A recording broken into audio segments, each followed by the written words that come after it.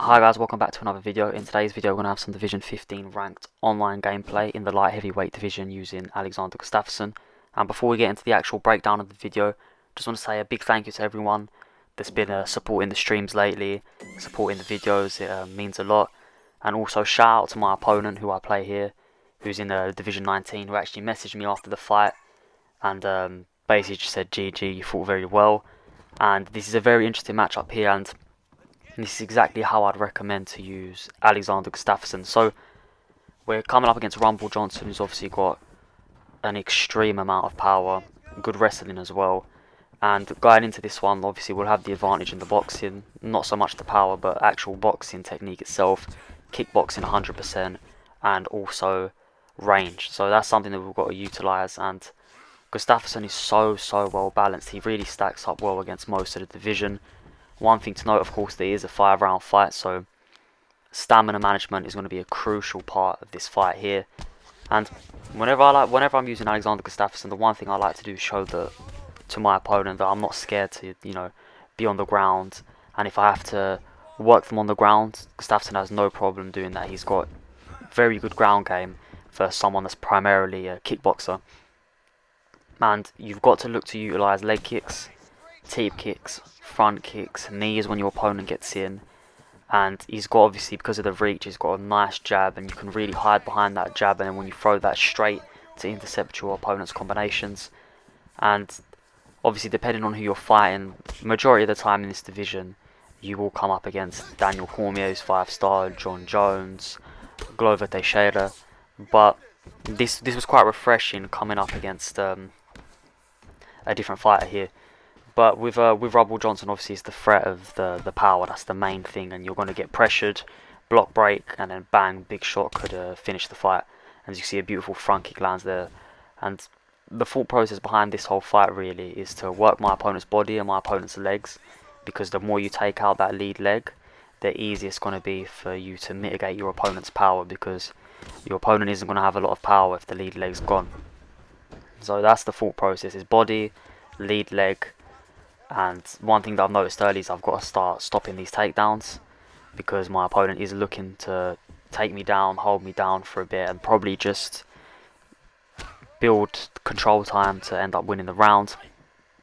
But we've got to look to do a better job here of denying that.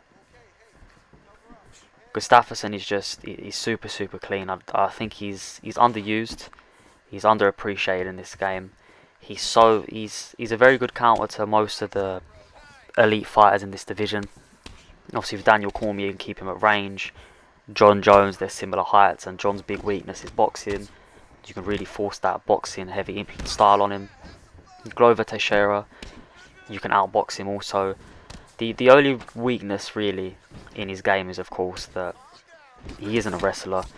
If you're losing the stand-up battle, you don't really want to be wrestling, especially with some of the wrestlers they have in this division. However, if you're forced to, you can. And throughout this first round here, it's been a fairly even first round. My opponent's landed those 2 takedowns, so potentially the round's going to be going to him. We've done some good work on the lead leg. We've landed a few strikes to the body here and there. As you see, significant strikes, I think, was level. We threw more, but overall my opponent's done a good job. And coming into this round here, I can now, I use the first round as a basis to see what my opponent's going to do, pick up on combinations. You can see that I'm working the body here on the inside, beautiful knee snuck in, and I'm trying to make these reads pick up on these little combinations, throw that beautiful uppercut. And I don't know if anyone remembers that amazing finish against Glover Teixeira, which I think the fight was in Sweden. Beautiful, that it was like a triple uppercut finish, and I remember watching that and I just thought, wow, he's incredibly special. And one thing you'll notice that I do utilise a lot is I sway to the left and right when I'm trapped against the cage. This is, just to avoid my opponent's big hand. I usually try to circle away. So if my opponent's, right-handed, I want to circle the opposite way. But you can see my opponent's landing a couple head kicks here and there, and I'm back to working the leg. And you've just got to fight a calm fight. Whenever my opponent's in boxing range, I'm more than happy to box. However, I've got to know my limits, because when you're fighting such a powerful puncher, one punch can really change the whole aspect of the fight. So whenever I use Gustaffson, I'm quite calm. And in the heavier divisions, you can't take as many shots. Obviously, that's common sense because they just have more weight behind their punches. It's less forgiving. So no matter how clean I keep the fight, one little punch can really change the whole outcome. As you can see here, doing a good job now of protecting the body. Stamina's at a decent level for the round we're in. Like I said, I've got to keep this stamina high because I'm looking to take this into the championship rounds, really drain my opponent, and then look to implement a finish or decision victory. I'm not going to rush to get Johnson out of here because one punch can end the fight. But my opponent's doing a good job here of trying to get on the inside. But right now I feel like I'm starting to get more control of the fight as we land a good flurry of punches and knees there. I'm starting to feel comfortable. And we get the takedown here. That's just a stamina dump my opponent. When you throw your opponent down like that, it really does drain their stamina. And we're growing in confidence. This is exactly what you want in a championship fight. You want to feel like you're in control going into the third, fourth and fifth. There's nothing worse than having a solid first round where your opponent makes adjustments and then you're on the back foot for the next remaining 4 rounds. And right now I'm really starting to work my opponent. I'm throwing a bit more, and one thing I do is I don't throw a lot of significant strikes. I slowly build up to those points. I'm very selective when I throw significant strikes, purely because I want to keep stamina management to the best it can be. Because if you throw a significant strike and you miss, it's just going to come back on you 10 times harder because of the stamina. And the way my fight style, with how I move and how I sway around the octagon, I need my stamina to be higher so I can implement that style, because this is something that goes across all my fights. And as you can see there, their head movement, absolutely beautiful. We opt to get my opponent in the clinch and just throw some knees. And that was another good round. So the first round I'd probably give to my opponent. This round here, I believe I've done some good work building confidence, starting to establishing the range, feeling out the distance, picking up on the habits that my opponent does. You can see respect shown here, and this is where, again, straight away hitting the leg, and my opponent's come out a lot more aggressive. But after he threw the uppercut, you can see by my opponent's posture, the hands went quite low, that my opponent is starting to feel it. The gas tank is starting to deplete, and my opponent's looking for that big punch. So the head movement here needs to be really good. And again, we're working the leg. As soon as I'm in that kickboxing range, if I'm not going to the body, I'm going to the leg.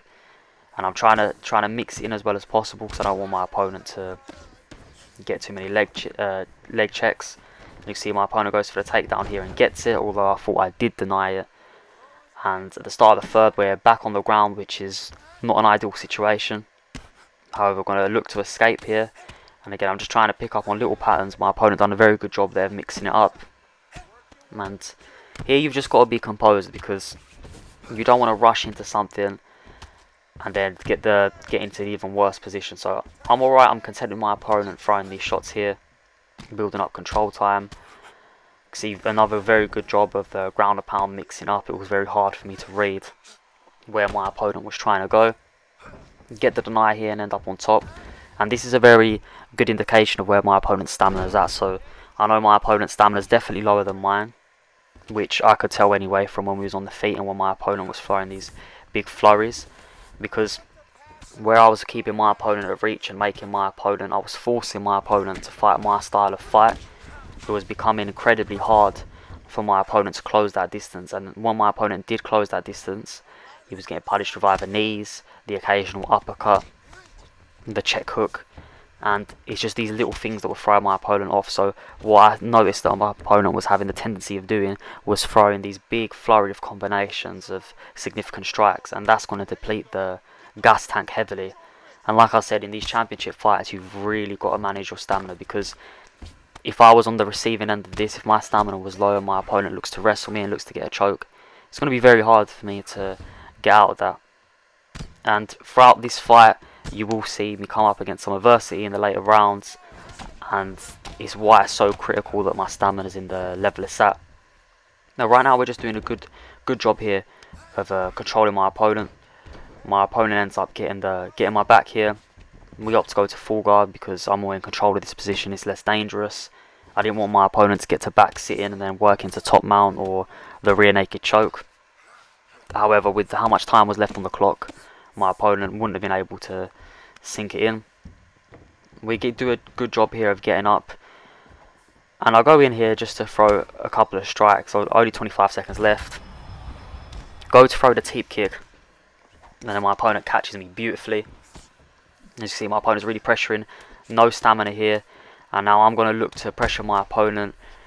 We then, as you can see, throwing huge combinations here. I was really looking to get the knockdown, and that last 30 seconds was very back and forth. My opponent timed that head kick very well. My opponent had been using it in round 2, and coming into round 4 here, I know that's something that my opponent may have found a little hole in my game plan there. He's going to try to sneak in their head kick, and as you see at the end of that combination, as soon as I saw my opponent's body was starting to move, because once they start moving their body, their leg is exposed, and that's exactly what I look to utilise. And I'm trying to throw small combinations to let my opponent reset. I'll just throw a straight here and there, a leg kick, so whenever my opponent's trying to unload, there's just a little punch, a little something to really pause that combination and make my opponent have a different read, have to think about things differently before entering the space. Sneaking a knee there beautifully.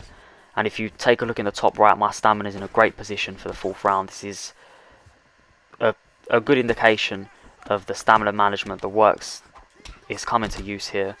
And if in the 5th I really need to pressure to get a finish, I'm going to have the gas tank to do so.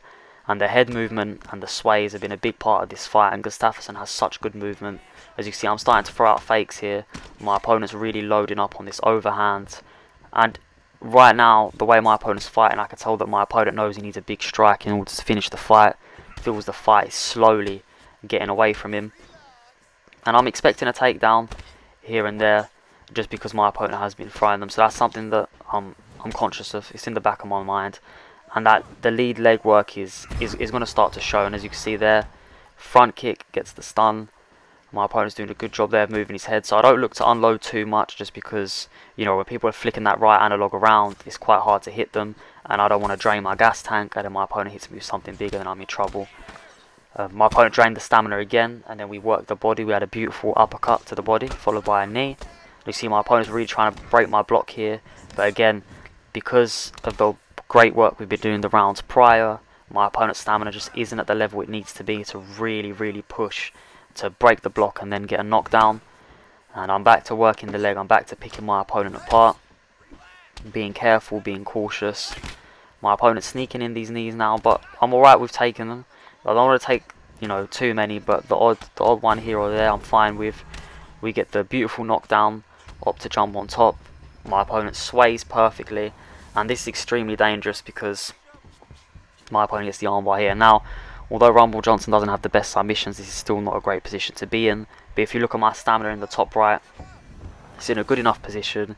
I did a great job there of mixing up where I was going, and we managed to escape. So that was key there, because my opponent really had time to see out that armbar if need be. And my opponent's trying to ground and pound me now, doesn't have the stamina to do so. And this is all perfect. So my opponent's stamina is in a terrible position. We sway here, now we end up on top. This has been a very back and forth fight on the ground for this round here, and we're very close to getting my opponent away there. If a couple straights and the fight would have probably been over. Coming into the 5th now, feeling very confident that we're winning the fight, probably by two rounds. Maybe I think we've won probably 3 out of the 4. So coming into here, I'm not overly eager to get the finish, but where my opponent swayed there, that was a telltale sign that my opponent has no stamina. And knowing that, I'm really going to look to press just to see if I could get the finish. Managing distance very well, getting out of the range of those knees and these big strikes, because I know my opponent needs something massive in order to finish the fight here. Because my head health's in a decent level, stamina's decent level, body's decent level, so we've done a good job of protecting ourselves throughout the whole fight here. And the head movement there, it just stops my block from getting damaged. That straight drops my opponent here. And now that I know that obviously my opponent's hurt, my opponent doesn't have stamina, beautiful knockdown there, folded like a chair. Accidentally went for a takedown when obviously I went to go for a body strike. And there's the leg The legs finally snapping there. My opponent's forced to switch stance, and again, look how I'm keeping that range. I'm not forcing to go into this boxing range to look for the finish. I'm very calm. I'm seeing if I can get a reaction out of my opponent. Straight lands again hurts my opponent. 2 hooks, and we're just looking to break the block here. Sink a beautiful knee. Opponent throws a big strike which doesn't land, and again, this is all distance management. These knees are starting to pay their dividends now also. And again, my opponent's gas tank is just not there, and with 2 minutes left, the finish is looking more and more likely. Another knockdown here. My opponent's moving his head. We go to the body. Big overhand right, doesn't land again. As you see, my opponent just has nothing in the gas tank here. Teep to the body. And we're still going to be working that body. And then we finally get the knockout there. So this is exactly how I'd use Gustaffson. You know, calm, patient, use distance well, leg kicks, clean boxing, clean knees. Ground game's also good. I didn't show a good job of the takedown defense here, but I wasn't really expecting too much. I was just expecting a stand-up war. So my opponent done a great job there of taking me down. But as you see, my opponent couldn't hold me down. We often reverse the position and end up doing work of ourselves. So again, super clean fight with Alexander Gustaffson. Well done to my opponent. As you can see, we leveled up quite a lot there, because obviously my opponent was in a higher division, Division 19 at the time. The judges' scorecards are going to come up now. Thank you for watching. Please like, comment and subscribe if you are new, and I'll catch you next time.